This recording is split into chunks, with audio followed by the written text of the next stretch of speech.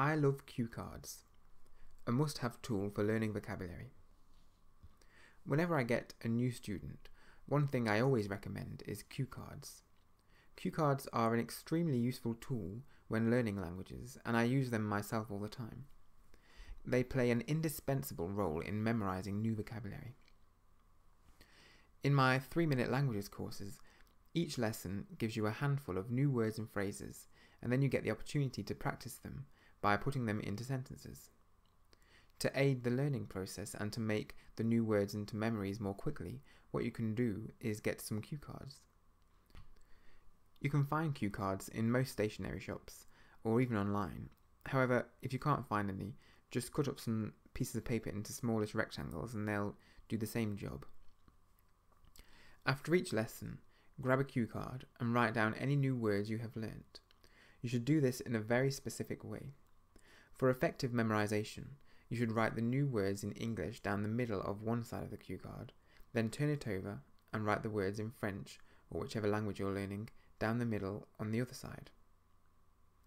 The reason you should write the English on one side and the other language on the other side is so that when you practice, you can read through the words on the English side and try to guess the French words.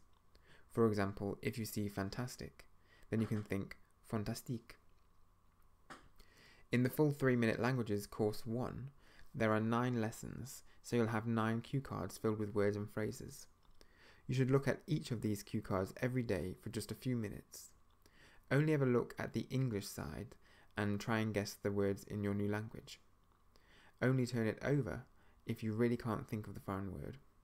It will help to embed the new words and phrases in your mind.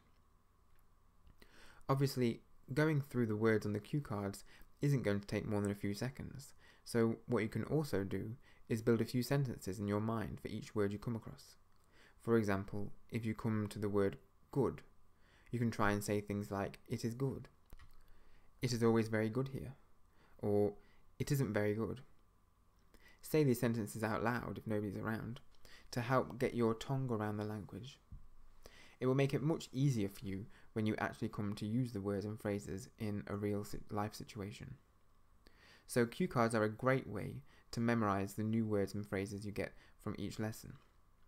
Look at them every day, only look at the English side, and try to guess the other language, and try and build a few sentences that you can use for each word. If you want to sign up to one of my 3-minute languages courses, then you can do so by visiting my website www.3minute.club, and you can learn French, Spanish, German, Italian or Portuguese in just 3-minute chunks.